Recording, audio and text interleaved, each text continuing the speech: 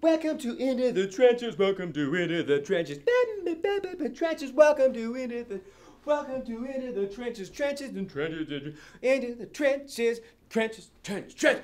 Into the trap. Into the trenches. Welcome into the trenches. Welcome into the trenches. Welcome to Into. Welcome to. Welcome to Into the Trenches. Welcome to Into the Trenches. Into the trenches. That was a pretty good intro. We're going to totally use that. This is our first vlog entry of our vlog cast. Do you still call it a podcast if it's video? Because pod? Why do they call it a pod? Vlog cast. I love that you... Have we just started a thing? I hope not. But what podcast? Why was it ever called a... Because you're in your own little pod, at home and you're casting it out to the world. Okay, so a broadcast is broad. The pod is... Pod... Interesting. Yeah, okay. Okay. But this is a vlog. Let's talk a little bit about the origin of this show, because we actually have audio recordings of Into the Trenches, which is the name of our show. But we just, honestly, we haven't released them yet because we're working on our branding.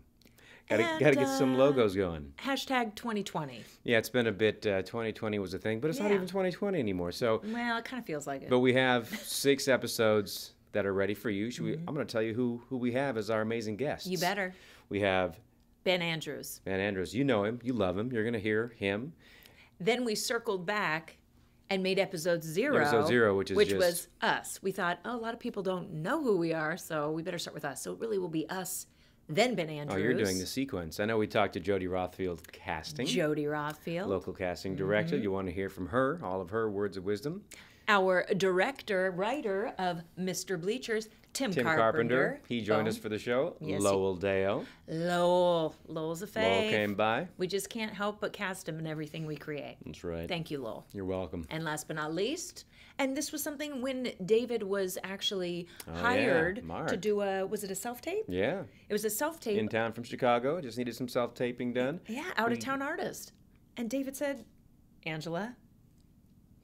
What did I say? You approached me and said, Angela, I think I have a gentleman we should put on Into the Trenches. I want to bring Mark Smith onto the podcast. Oh, and Mark was amazing. And he sings on the show. He's from, I don't know if his roots are in Chicago, but he lives in Chicago. Actor, pastor. Yeah, you'll really be entertained by his episode. Anyway, so... Yes.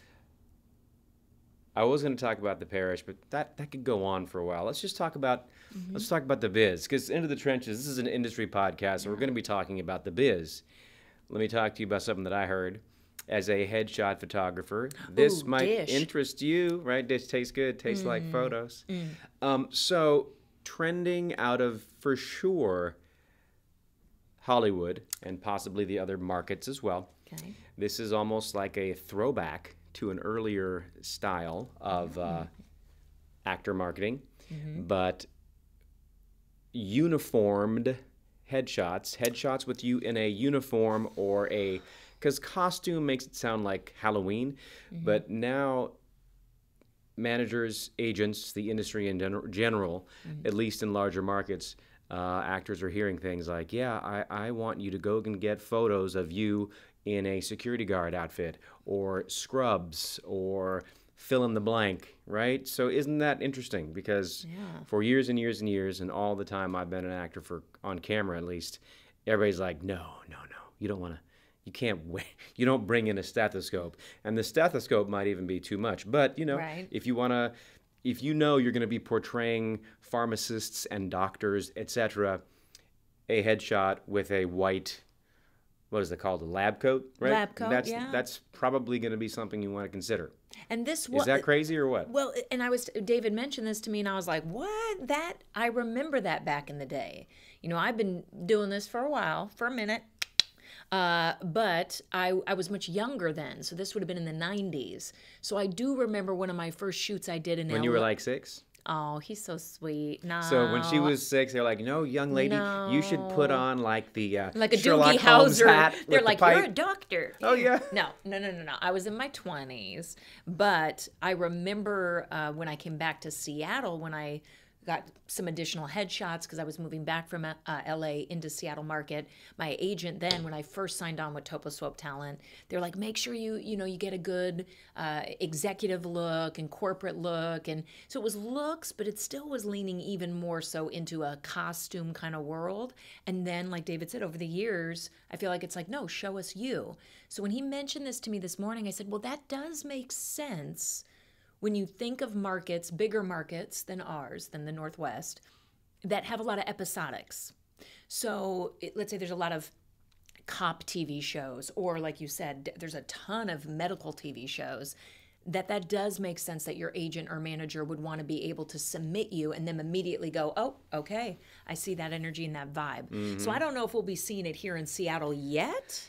I don't know. But interesting. Well, I submitted for a security guard job on a larger budgeted film down in the Portland area, and I didn't have my security guard outfit on, and now my brain wants to know, did the person they hire, were they rocking the security guard look in their self-tape? I don't know. I was happy to get the audition, and and I know that I don't have security guard headshot, but it's just very curious, because I love...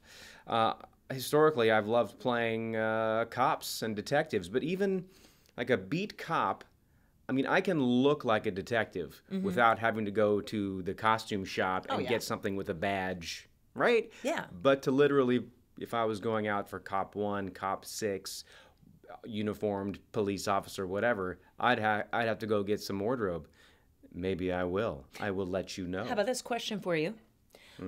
Let's say you get another audition. Why not reach out to your agent and say, hey, would you check in and see if they'd like to see me more in uniform for this role? Reach out to my agent? Yeah. My agent. I love my agent. But she might go, David, that's a crazy idea. Where are you getting your information? Because believe me, hear me now, believe me later, Seattle's always a little bit behind the trends. Shocking, right? It's a little bit shocking, yeah? Because even when I started shooting headshots here in the studio and colorful backgrounds, especially for commercial headshots, as far as I know, I was one of the first people in town who was doing this, and I was, some people are like, oh, what's David doing with the colorful backside? Guys, come on. People, let's take a look at the industry trends. So Seattle, we know, in my opinion anyway, is always a bit behind. So I imagine if I float this idea to my agent, Melissa Baldoff, big fish Northwest talent, they're the best. I mean, Topo's good too. There's a lot of great agents. Hello, Tim and Topo. Thank you. Yeah, they're really But amazing what too. I was going to say is, but she might think I'm crazy. She might think go, you're "What do crazy. you mean?" However, like I reach out to Tim at my agency, Topo Soap Talent, and I've asked him some crazy stuff. Like, could you just ask the client this? And I said, and let him know it's me asking. I don't care. But it's just, again, they're our middle person, our agents. So yeah, you guys, don't be afraid to ask. The worst they'll say is, no, I'm not going to do that. Or, yeah, I already asked, and it's this answer. I mean, knowledge is power. They may say, I don't think you need to do that, but it doesn't hurt to ask. And that's a really great point about communication in general, is that there's no such thing as a dumb question. Just ask. Now that I've planted this seed in your brain, remember, in this small market, or if you're a younger, newer actor and you're going in for a lot of day player roles, under fives, especially under fives, where you're just a doctor, a nurse, a lawyer, cop one, all of those things that are clearly stereotyped or I think they're stereotypes more than archetypes, but with those kinds of distinctions, maybe it's time to start thinking about this even in Seattle. Get a photo taken with that lab coat. I don't know. I think it's also for all of you guys watching, because we might have some of you watching who are outside of Seattle, outside of Washington, but still in a smaller market. That's what we're talking about. These smaller markets, we're all going to be a little behind the bigger markets who are kind of creating the trends. So that's what we mean by that. But here's the other thing that I always tell our students, David tells them as well, for self-taping, or even now, the way of auditioning is either self-tape or via Zoom. Ask yourself, what's going to help me bring this character to life? So even if they don't see my feet and I'm doing some kind of powerhouse lawyer role maybe, or executive role, I might put on my 4-inch heels because it's just going to make me feel differently there in front of the camera. And if you're going to be a detective or more of a buttoned up, then your wardrobe should speak that anyway. So it's kind of the same thing as to prop or not to prop. When you do a self-tape or a live Zoom audition, you really want to avoid props. But if there's a phone that's a prop, we don't want to see you do it, hi, boop, boop, boop, right? get your cell phone out. And yeah, even there, So- even that, there's exceptions to those kind of rules in general Yeah. because every single casting director might be different. They might have their own opinions about props, and a lot of times actors are making their own decisions based on their instincts. Hopefully, when you get those breakdowns, because that's where we're living now, we're not living in the time where you can go into an audition and they'll give you a prop. Commercial auditions, historically, in my opinion, you go in and they have stuff there. They have a laptop or they have stuff for you to interact with when they want you to. But now when we're taping at home, we're left to our own devices, and a lot of times we just don't have enough information. So if you're lucky, you're getting really detailed breakdowns that address this prop issue, because I think props a lot of times can be super duper helpful. Cool. So I'm going to leave you with this. I'm going to say, check out Vanny Poyet, Poyey, I believe. She's an amazing headshot photographer in North Hollywood, I believe, but she just posted a blog about what I was just talking about, uniforms for headshots. Check it out, read up, let us know your thoughts. This is going to live on our website, possibly on YouTube. It's going to be dropped on Facebook. So leave us a comment, connect with us. Any parting words for the peeps? We didn't talk about The Parish, so some of you might be watching going, wait, what was that?